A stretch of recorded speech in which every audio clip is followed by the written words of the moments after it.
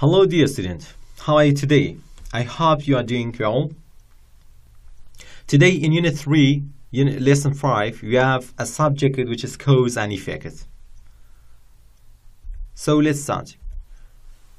For cause and effect, or we can say to express cause and effect in English, we have or we use certain words or phrases. We classified or we divided these words into two groups. The first one, group 1, this group followed by cause, and it can be a sentence or a phrase. This is the structure or the form of these words. At the beginning, look, we have effect sentence, and then we have this expression, or we can say these words that we use them for showing cause and effect. We have because, and then we have since, and because of. After them, we have cause sentence. We have cause here. Look at this example. I am not going shopping. This is the effect. And then we have because, or we can say because I am tired. I am tired. This is the cause of why you are not going shopping. The second example, the ball rolled. This is the effect.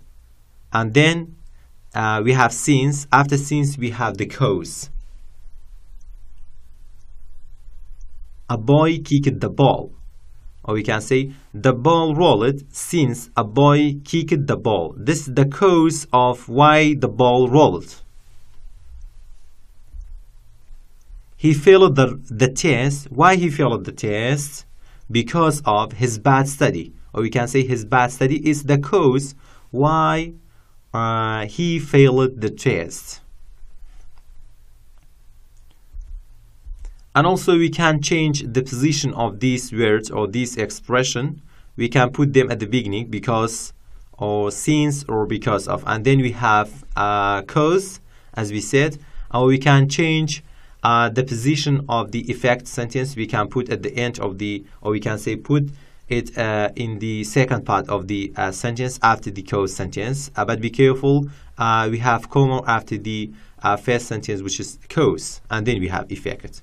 Look at this example. Because I am tired is the cause, and comma after that we have this sentence, which is the effect. I am not going shopping. Because I'm tired, I'm not going shopping. I'm not going shopping is the effect. Since a boy kicked the ball rolled. A boy kicked the ball is the cause, and the ball rolled is the effect. And the last one, because of his bad study, he failed the test. He failed the test. We have a note here. Because of should followed by a noun or phrase. Look at this form or this structure. Because of should followed by a noun or phrase. Look at this example. Because of the bad weather. The bad weather is not the full sentence. This is the phrase, the bad weather. And also we can say this is the cause also. We have an effect here. I am not going shopping. Because of the bad weather, you are not going shopping.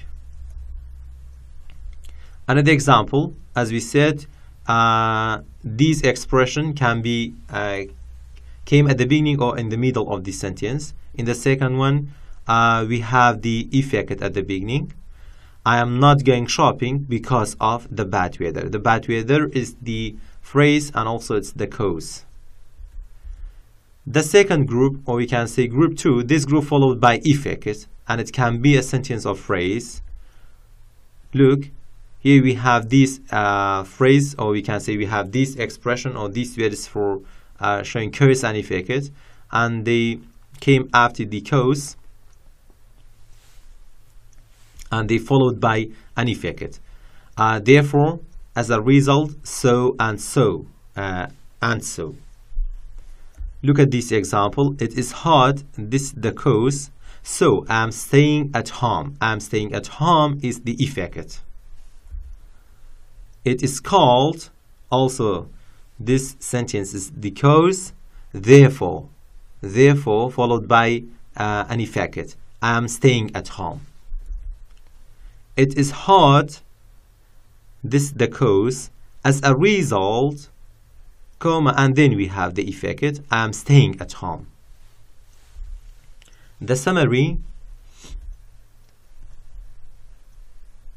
what we talked about today, we said to express cause and effect in English, we use certain words and phrases. For example, the first group is that, or we can say this is the structure of first group. We have effect at the beginning, and then we have because, since, because of, and then we have cause. I mean, after this expression, because, since, because of, followed by a cause, or we can say cause sentence. And then we can, as we said, we can change the position of this word. We can use this expression because, since, and because of, and put them at the beginning, and we move the effect sentence to the end of this sentence. And also we have the second group, which is therefore, as a result, so and so. With this expression followed by the effect, and then we have a cause at the beginning. Look at this example. I am not going shopping because I am tired. This an effect, and I'm tired is the cause. And we can change the position, as I said, the position of the because of this expression. We can put it at the beginning. Because I am tired, I'm not going shopping. An example for the second group, it is called therefore I'm staying at home. This is the effect, and we have the cause before this expression, which is therefore. And that's all. Thanks for your watching and listening.